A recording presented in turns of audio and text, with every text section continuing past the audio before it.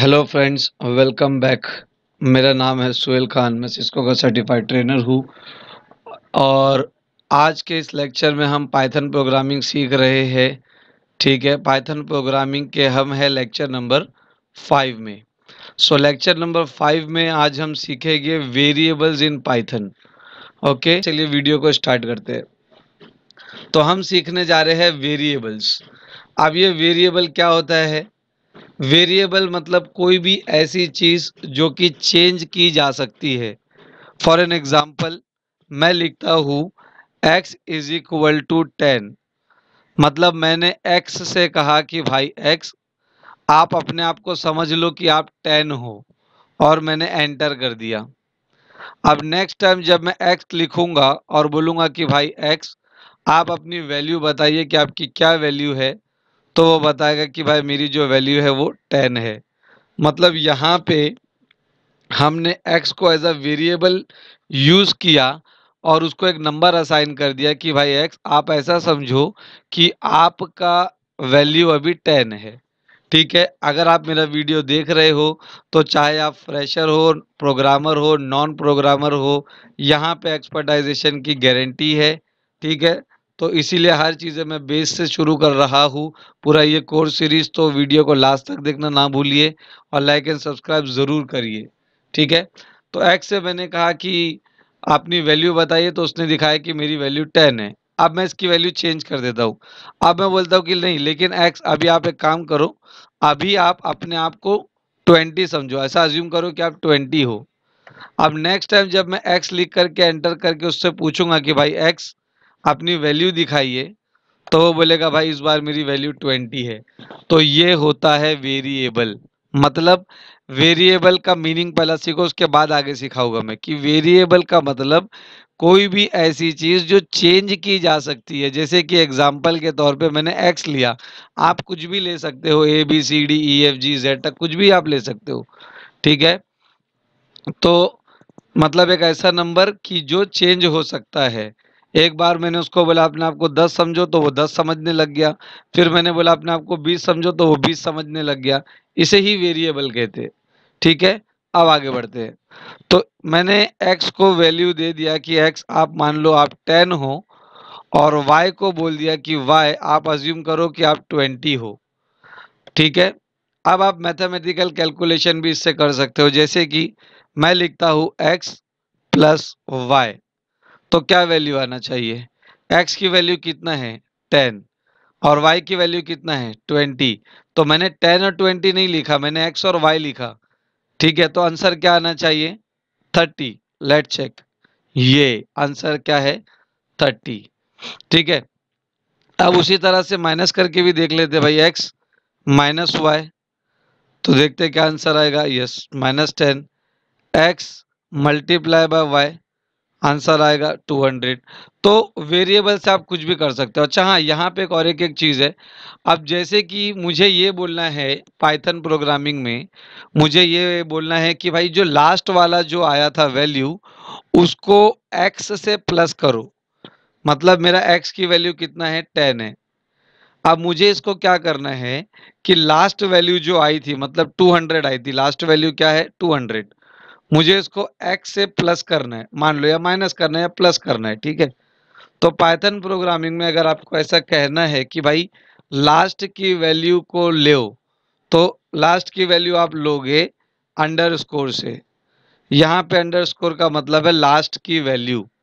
ठीक है, plus x। तो फिलहाल x का क्या वैल्यू है? 10। और लास्ट की वैल्यू क्या आई थी? 200। तो आंसर कितना आना चाहिए? 210।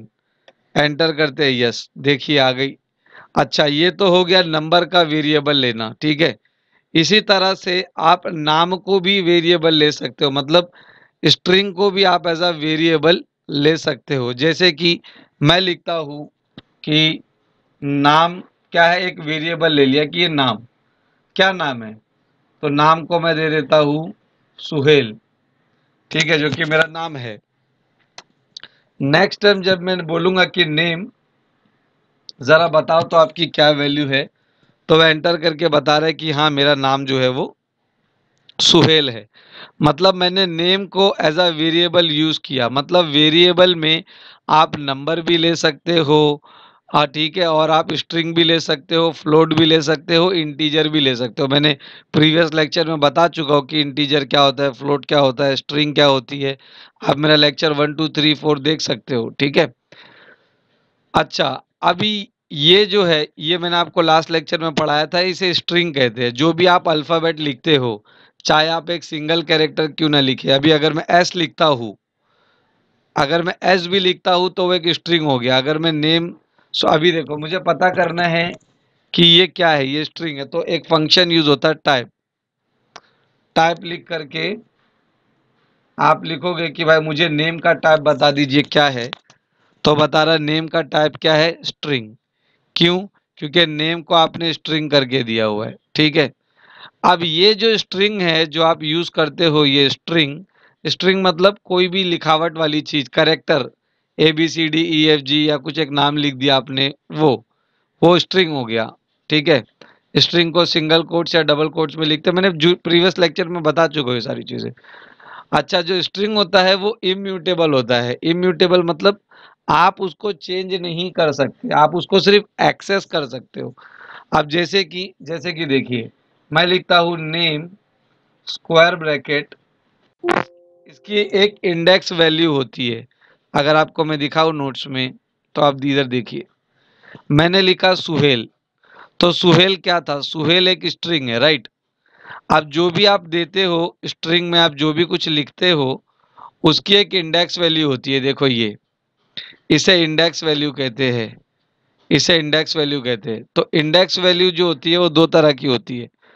अगर आप लेफ्ट से राइट जाओगे तो ये पॉजिटिव नंबर में जीरो से शुरू होती है, मतलब एस का इंडेक्स वैल्यू जीरो है, यू का इंडेक्स वैल्यू वन है, एच का इंडेक्स वैल्यू टू है, इस तरह से। उसी तरह से ये नेगेटिव में भी आता है, जैसे कि एल का इंडेक्स वैल्यू -1 भी है, 5 भी है। अगर आप पॉजिटिव में जाओगे तो 5 पे आएगा, नेगेटिव में जाओगे तो लास्ट -1 से आएगा। पॉजिटिव जो होता है, positive index number left to right होता है और वो जीरो से शुरू होता है, ओके। और नेगेटिव इंडेक्स नंबर राइट से लेफ्ट की तरफ जाता है और वो 1 से शुरू होता है, ठीक है। तो यही मैं आपको बताना चाहता था। ये देखिए, अभी अगर मैं लिखूं यहाँ पे कि नेम स्क्वायर ब्रैकेट में ये पूछूं कि भाई मुझे ये बताओ कि इंडेक्स नंबर जीरो पे कौन है, तो एंटर करके वो दिखाएगा हाँ इंडेक्स नंबर जीरो पे एस है, ये देखिए। उसी तरह से अगर मैं उसको ये पूछूं कि इंडेक्स नंबर 1 पे क्या है, तो क्या आना चाहिए, you, yes you are right, तो ये यू आ गया। उसी तरह से अगर मैं ये पूछूं कि भाई इंडेक्स नंबर -1 पे कौन है, तो इधर देखोगे तो -1 आ रहा है, राइट। एंटर किया तो देखो एल दिखा रहा है।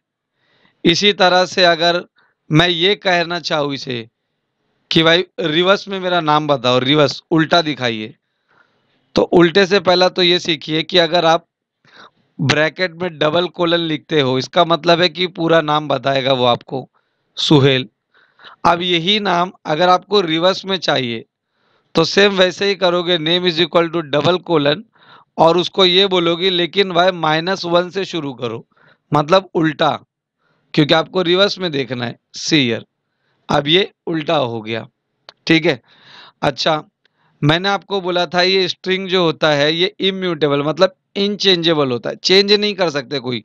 अब जैसे कि मैं लिखता हूं कि भाई मुझे बताइए कि जीरो पे क्या है, तो एस है। अब मुझे मान लो इस एस को रिप्लेस करना है टी से, तो क्या मैं कर सकता हूँ, चलिए देखते हैं। Name is equal to zero is equal to single quotes और टी। भाई मुझे जीरो के जगह पे टी चाहिए, नहीं लेगा, देखिए सी। String object does not support item assignment, मतलब स्ट्रिंग के अंदर में आप किसी भी वैल्यू को रिप्लेस करके किसी दूसरी वैल्यू को नहीं डाल सकते।